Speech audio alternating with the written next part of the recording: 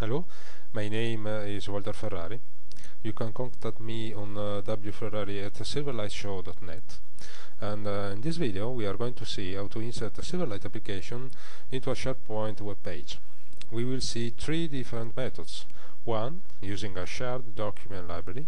Two, using a web part in Visual Studio. And three, using a Sharepoint module, always in Visual Studio. Let's start with the first method. Open the browser and go to your Sharepoint site. In my case is team site. Log in as administrator and go to shared documents page. Here you have to upload a document, and in this case you have to upload the zip file of your Silverlight application. In my case it is called elevation chart. Click OK, and now we have our Silverlight application zip file included in the shared documents library. If you look at the status bar below, here you see the path of zip file inside Sharepoint. We will use it in a while. Take note. Okay, now go to site page and add a new page. We will call it test method 1. Okay, now we are in editing mode.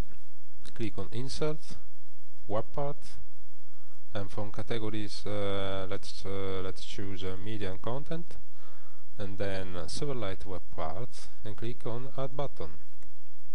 Here we have to insert the URL of our zip file. Fortunately we can use a relative path, so we can write shared documents elevation chart zip. Click OK, and now we have our Silverlight application inside a Sharepoint page. If we want to increase the size of the bounding box of our Silverlight application, we can go to the down arrow, click on Edit Web Part, and on the right, in the Properties panel, we can, for instance, assign a different size to width and height, and click OK. And now